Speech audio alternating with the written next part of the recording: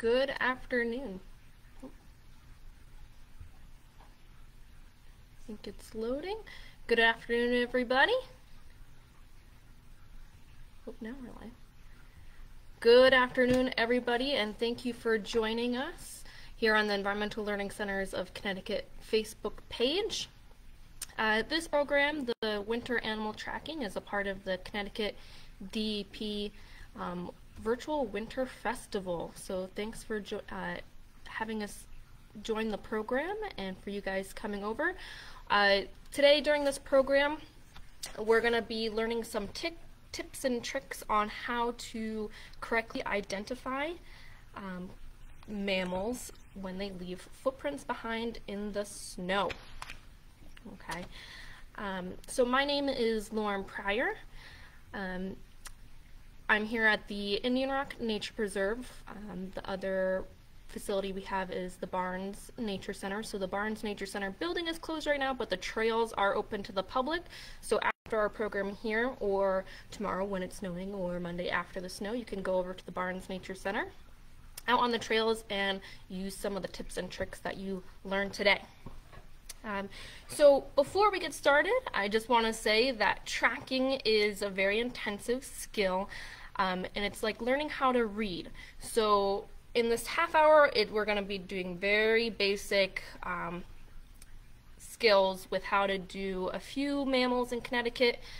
So if we're thinking about learning the ABCs of tracking, we're not even going to touch upon simple sentences or paragraphs or whole books yet. We're going to be focusing just on the A of ABCs. Okay. And with our tracking, tracking invites you to go into the lives of animals, into your backyard, on your public open spaces. So we always want to keep in mind when we're in those spaces that you are going into the animal's home, so you are a visitor. So you never really want to directly approach a wild animal. You're just using these tracking skills to look at clues about what that animal has been up to. Okay, so we are going to take a look at some pictures in just a moment, but to get started, let me ask you guys, what materials do you think would be do you think would be good to pack if you're going to go on an animal tracking expedition in the winter?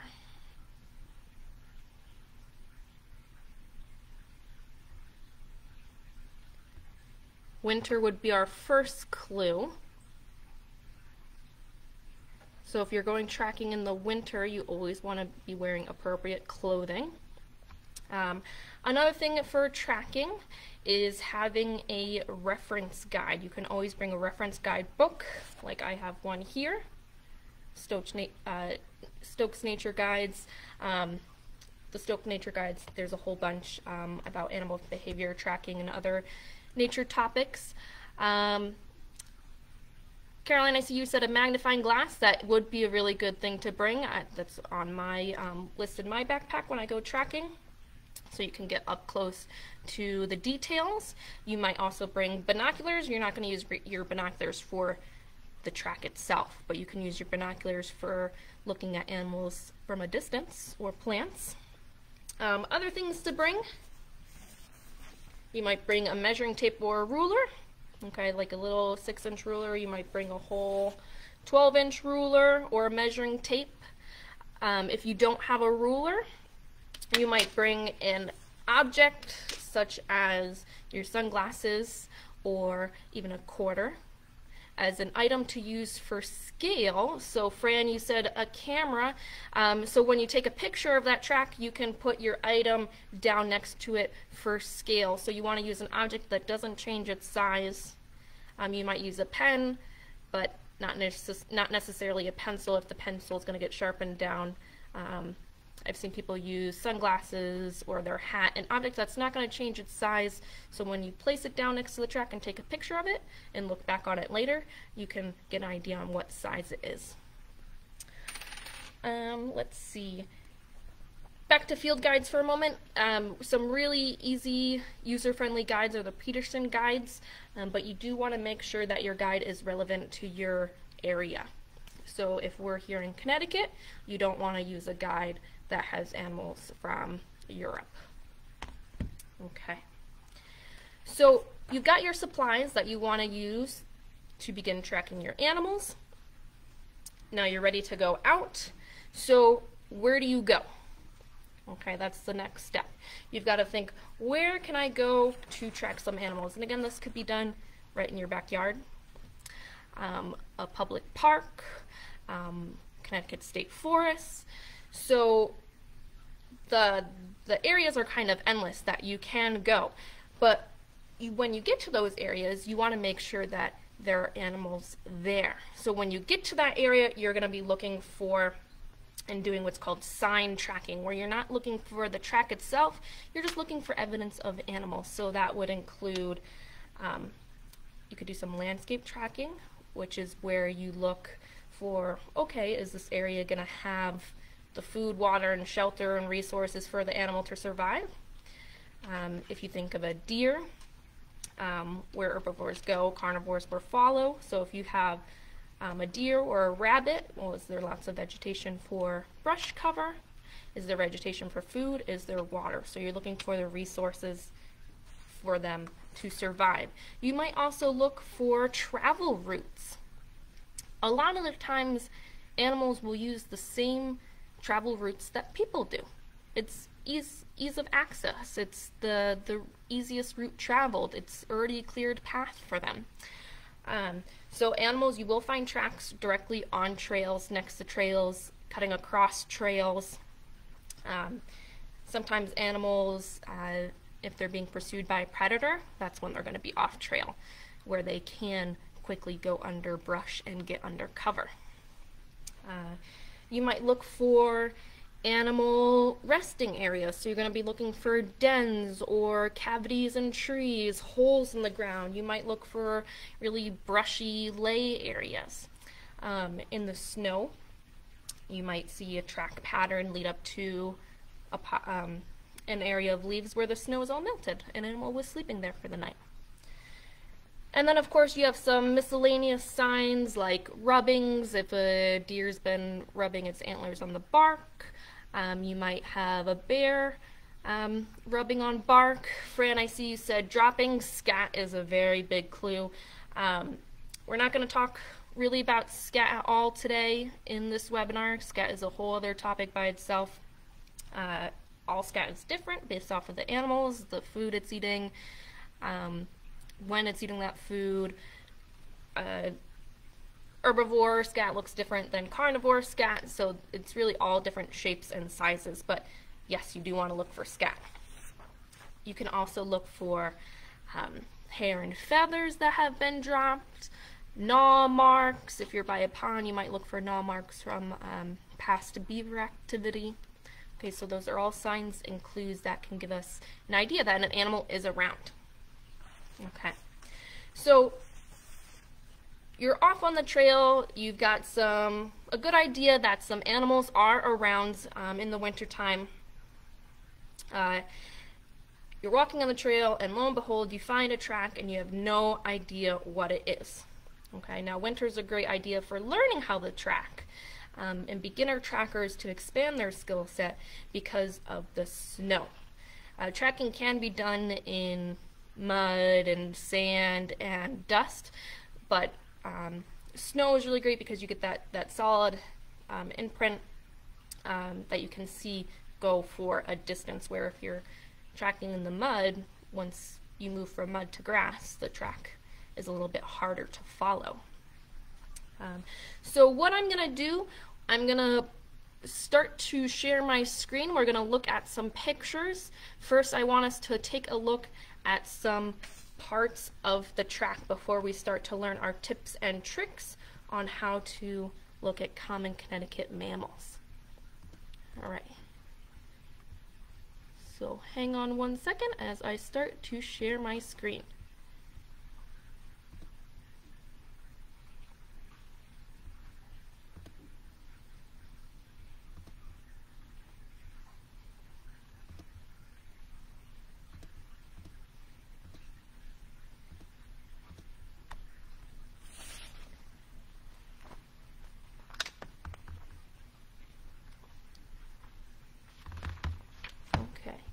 It seems like Facebook's giving me a little arrow about the screen sharing, but that's why it's always handy to have your reference book, so we can use our reference book for our tracking pictures. Okay, so with our parts of a track, let me find a picture here.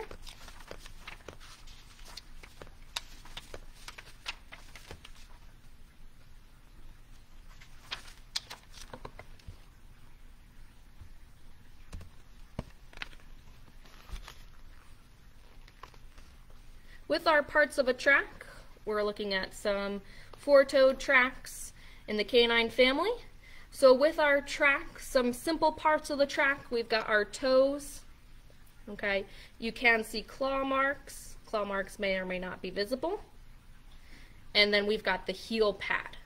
And the heel pad and the claws are going to be two big clues that we're going to be paying attention to as we ID these animals, especially with the heel pad and the number of lobes that they have. So lobes are kind of these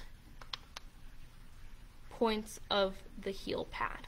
Okay, we've got the outer toes, the inner toes, the inner track, and the outer track. Okay. So with our tracks, we're going to first talk about the ungulate family. Okay, is anyone familiar with that word and who might belong to that group of animals? The ungulates.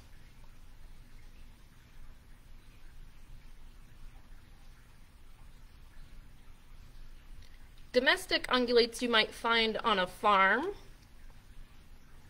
But we do have a wild one here in Connecticut. They're often in forests and fields.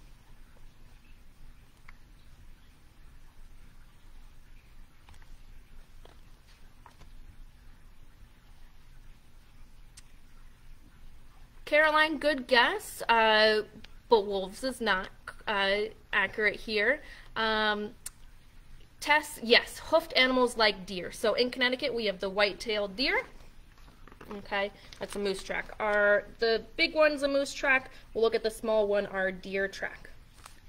So our deer track, okay, ungulates they're hoofed and they have two toes. Okay, so we've got two toes here. They can vary in size depending on the age of the animal. So if they're younger, they could be as small as 1.5 inches, going up to 4 inches. But one thing to look for, some tricks when you're looking at a deer, we've got kind of this lobe heart shape of a track. So we've got two toes, we've got a kind of rounded heart shape. Deer a lot are going to be in a high vegetation area because they're big browsers. You might see them or not see them in big hemlock groves where they can easily see you going out, but it's going to be hard to see them going into the grove. Okay, they're camouflaging in there. But a tip is that the top of the track is always pointed and it's pointing in that direction. Okay. Now let's think about the canine family. What animals in Connecticut would be a part of the canine family?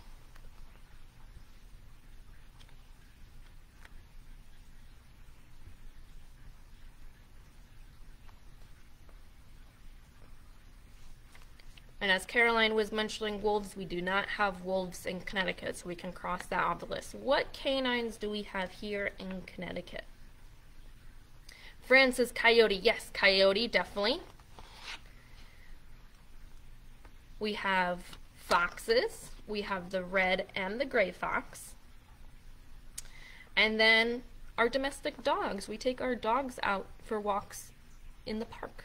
Okay, so canine families. Okay, we're back to our canine page. Okay. Canines we can kind of take a look at the shape of the track is always kind of an oval shape, okay? So when we're looking at tracks, there's really 4 questions you want to be asking yourself, okay? What is the overall shape of the track? How many toes are there? Are there claws? And what is the size? So our shape, we've got an oval. We see 4 toes. There's 4 toes on, we've got a dog track down here, a coyote and a fox, 4 toes on each. Canines have 4 toes. Okay. Are there claws? Yes, we see nail indents. Okay. As far as size, it is going to be relative to the age and what species it is. So your foxes are going to be smaller than your coyotes, but your dog track can really vary depending on what breed of dog you have. So if you're out in the woods and you're thinking, well, is this a dog or a fox or coyote? And if it's a coyote or fox, and what breed of dog is it? Because they all kind of look the same. They all have 4 toes, claws. They're all oval shaped. The next thing you're going to look at is the track pattern. So how the tracks are laid. Because when a dog goes for a walk, like when I take my dog for a walk in the woods, he's all over the place. He's on the left sniffing some branches, he's on the right sniffing some leaves, he runs up ahead, then he looks back and runs back to me. He's all over the place. He's got a really sloppy trail. Okay. Coyotes and foxes don't have the extra energy to be carelessly exploring like that. They have a goal, a purpose. They're either going to rest, they're going to find their resources, their food or water. They're very goal-oriented, so their tracks are going to be very deliberate. A lot of times coyotes and foxes, they're going to have direct footprints, so their back feet and their front feet are going to be overlapping with each other. Okay. A good way to memorize if you're a trick to if you're looking at a canine track compared to, say, a feline track is if you're thinking, well, D for dog, canines, okay? D is the 4th letter of the alphabet. You've got 4th letter, you've got 4 toes with claw marks, okay? We can also look at the heel pad. Okay, so the heel pad here. When we have a canine, we always have a 1-to-2 ratio of the lobes. So we have a 1 lobe up here and then 2 lobes. Okay, we have a 1-to-2 lobe ratio on the heel pad.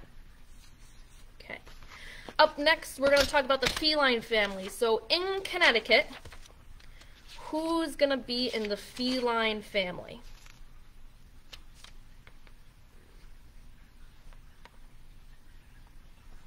In Connecticut, we're thinking Connecticut, so we don't have tigers and jaguars. Who are our cats in Connecticut?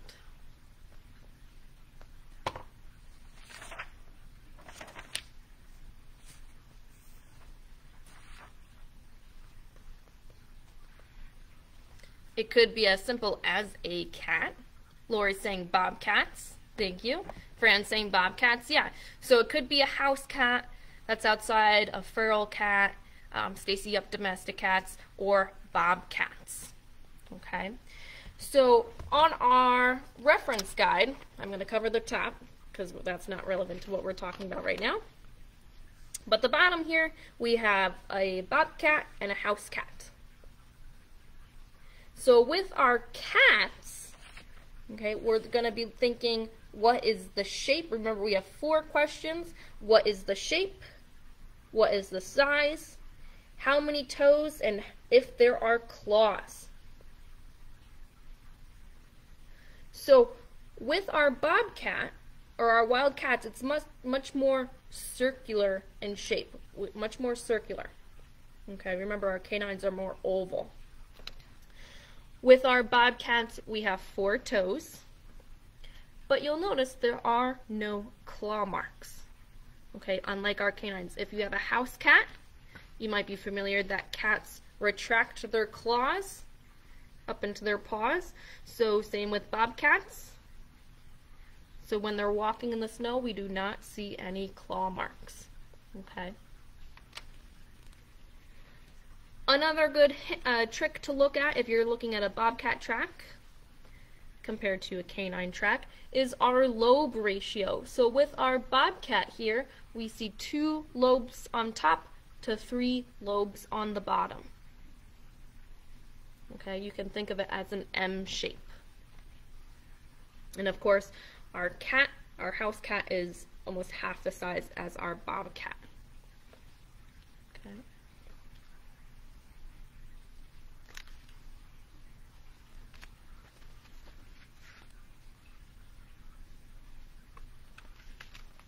Okay, so with our tracks, those are some tips and tricks about really common animals that you're going to be seeing here in Connecticut out in the snow. Still active during the winter: foxes, coyotes, bobcats, feral cats, house cats in the area. One other track that's really, really common are squirrel and rabbit tracks. Okay, so with our squirrels and rabbits, squirrels are up in the trees, so a lot of times they're going to be landing, they're gallopers. Rabbits and squirrels are considered gallopers. So when they land, their 2 larger back feet are landing in front of their smaller front feet. Okay? So when you're looking for a squirrel and a rabbit, you're going to think, well, where does the track start? Okay, if it begins and ends at a tree, you're going to be thinking a squirrel. Okay, if it doesn't, if it goes down into a burrow, maybe a hole in the ground, you're going to be thinking rabbit. Okay, let's see.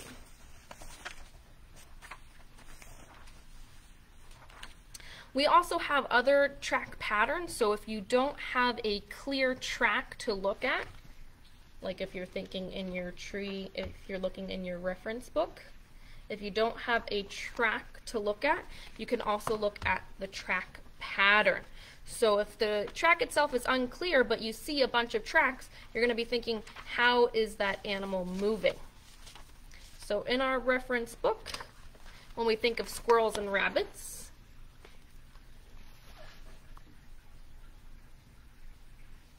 okay, on the top we have a rabbit, and on the bottom we have a squirrel. So when a squirrel is jumping, the larger circles are their back feet landing in front of the smaller front feet. Squirrel front feet are kind of side by side. Rabbit front feet will kind of be off-centered from each other. Okay.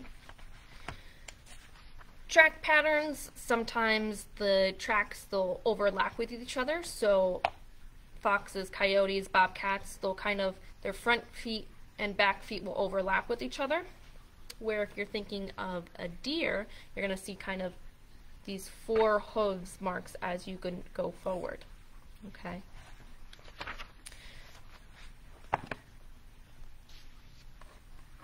Here are some other pictures of examples of patterns and different gaits.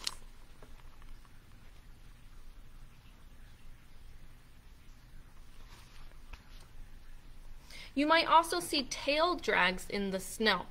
So when you're thinking of an animal, you might see footprints, but you also might see tail drags. So a lot of mice will do this. Possums will do this. Okay. Shrews will do this. So if you see footprints, but also lines through the snow, you will see evidence of those animals. Okay. So that we can look up other pictures, but does anyone have any questions so far?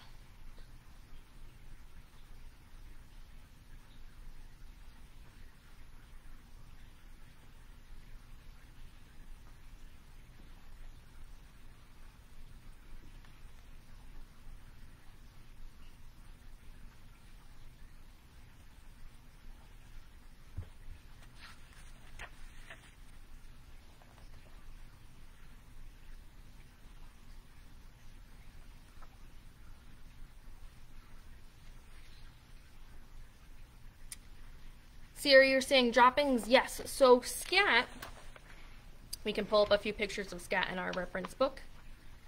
Scat is a really big evidence. Scientists love to see scat. Don't ever touch scat with your hands, but you can use sticks out on the trail, or you can bring tweezers and prodding tools with you on your trail walks to kind of break apart scat to see what that animal is eating. A lot of times if you have a small herbivore like a rabbit, you're going to have really kind of small round droppings. Deer too, where if you get to carnivores, you're going to see a more tubular scat, sometimes with hair and bones. We're talking a lot about mammals, but birds are active during the winter too, so a lot of birds are toughing it out. So we have turkey that are still active in the winter time. You might see hawks, you can see wing tip marks in the snow, okay, or you can see owl pellets. If you've ever kind of dissected an owl pellet in school, you can kind of reconstruct the skeleton.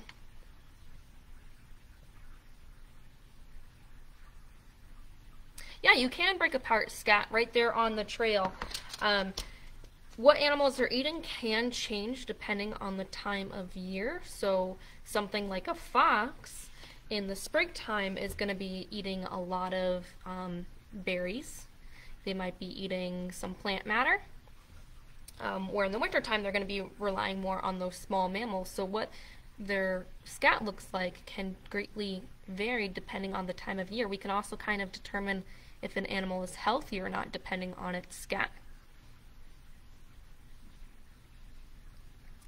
Carolyn's asking if we have a lot of turkey in this area. We do have plenty of turkey here on the Indian Rock Nature Preserve. We have wild turkey as well as some education turkey, some domestic turkey on our Indian Rock farm.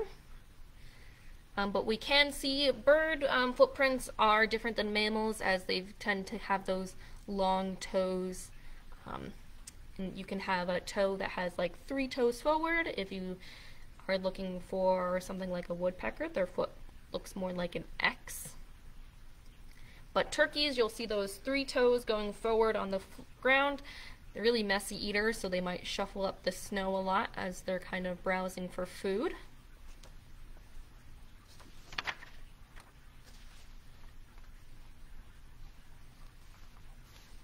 Do we have any other questions on our foxes, coyotes, bobcat footprints, or other evidence of animals out there in the wild?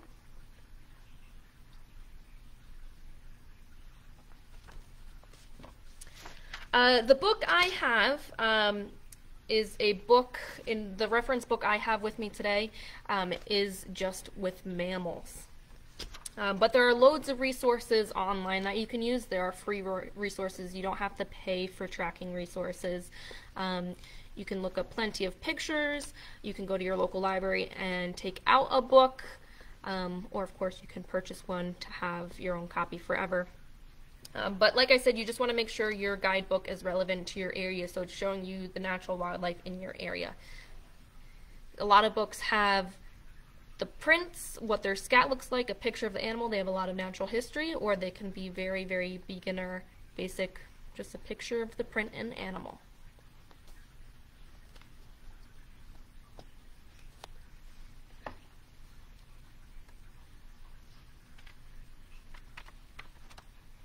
Do we have any final questions?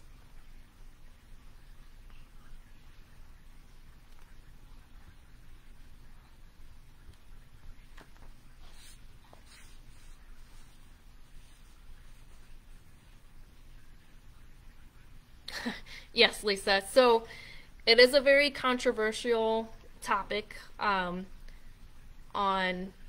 people who think there are mountain lions in the state and people who do not think mountain lions are in the state. But if you were to find or try to go looking for a mountain lion track out in the snow, it'd be much like that bobcat print. So remember, you've got 4 questions to ask yourself: the shape, the size, how many toes, and if there are claws. So if we go back to our bobcat, I don't believe we have a mountain lion picture in this book. It's going to be bigger than the bobcat. Mountain lions are bigger than bobcats. You're looking for 4 toes with no claw marks, and then of course the 2 to 3 lobes. And yes, Jay, we will get this live event to be posted to view later. I did have some slides to show you with some pictures. Facebook unfortunately was giving me an error with the screen sharing, so I will post the pictures when we post the event later so everyone can take a look at those as well.